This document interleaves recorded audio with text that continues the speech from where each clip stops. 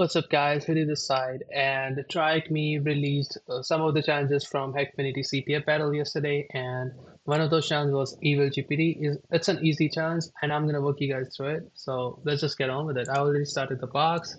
Let's first set up our terminal. I'm gonna run grind, and if you guys want to learn how I do all of this just by typing grind, it's just teamwork's function, right? I can make a video about it, and if you have any query or just some question related to it, just text me on Discord. I'll hit you up. Okay, so let's go ahead, and my TryHackMe VPN is connected. Let's go. So Cypher has gone rogue. It's using some twisted AI tool to hack into everything, issuing commands on its own, like it's got a mind of its own. Okay, I swear every second we wait, it's getting smarter, spreading chaos like a virus. We're going to shut it down, or we're all screwed. Okay, so it's something we need to connect over Netcat. Let's do that. And as soon as we connect over Netcat, it gives us a command prompt. Welcome to AI Command Executor. Enter your command here. So we can enter a system command. Let's try typing who am I, and let's see what does it give us. Hello. What the? Okay, let's try again. Who am I? Generated command echo user. What? That's not what we did, but okay. Command output user. Okay, so basically that's what it meant when it said issuing commands on its own, like it got a mind of its own. Okay, so we probably need to find a bypass for it. Let me connect it again. So let me teach you first, like basic command type shenanigans in Bash. So I can just type who am I, or I can type between these backticks, right? Who am I? This will also run as a command, basically. You see, the output is here. So in Bash or basically in Linux, if you type, yeah, in Bash, basically, if you type something in between backticks, the shell will interpret it as a command before anything. So let's take an example. I'm trying to run ID here, right? It just says ID. And if I just put it in between backticks, right? You see, it gave me the output of command ID rather than just echoing ID. So that's what basically backticks do. The same thing we can do using dollar sign and parentheses. It will also again be interpreted as a command. We can do, say, for example, what another command can we use? Let's just do ps. You see, that's the same thing, right?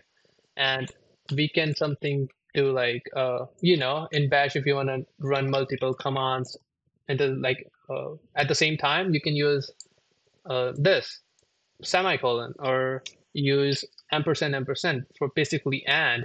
We can do ps, and we can also do or operator. Let's do again ID. Let's see. So these all ran successfully. That's why we don't see the output after the or run, which is ID.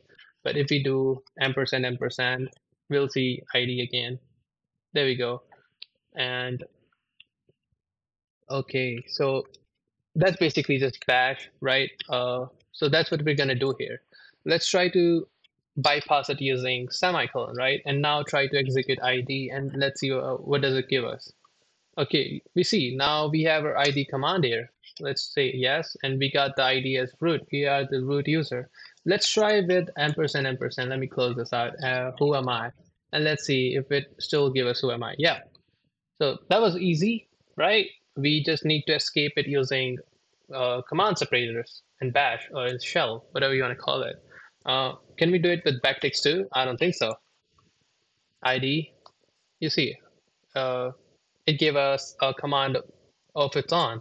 Like that's not what we expected, but we got our etc password file, so we can see there is no other user than we can log in into other than just root, which has a bash shell. So I'm probably guessing our flag would be in bash's home directory, in root user's home directory, sorry. So what we can do is we can just count the characters and root maybe flag.txt. Let's just try to search for a flag. Okay, find name flag.txt and output the errors to dev null, so we don't see the output. We don't see the errors, sorry. Yep, let's see. Pass must precede expression. Okay, let's just try to do name flag.txt. Can we just do that? Yep. Okay, it's doing its thing.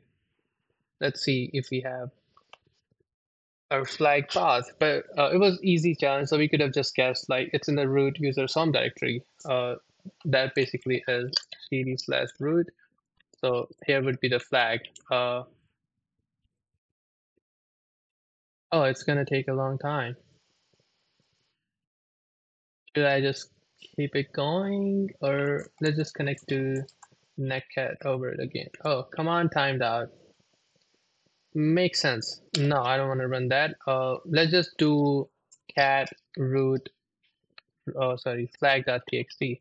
Or I don't want to show you guys the flag because that'd be off the rules. I'll just count the characters flag.txt just to show you guys. Yep, that's exactly what I want to run. There you go. So there is this file and it has 24 characters. That's your flag. So now we can just cat it root flag.txt, and that was the challenge basically. We needed to use what do you call it? Command separators and back or ampersand, or we could have used or maybe. Can we use or ID? Yeah, there we go. We could have used any of the command separators to solve this challenge, and that was a challenge, basically. I hope you guys learned something new. I'll see you guys in the next video, and yeah, see ya.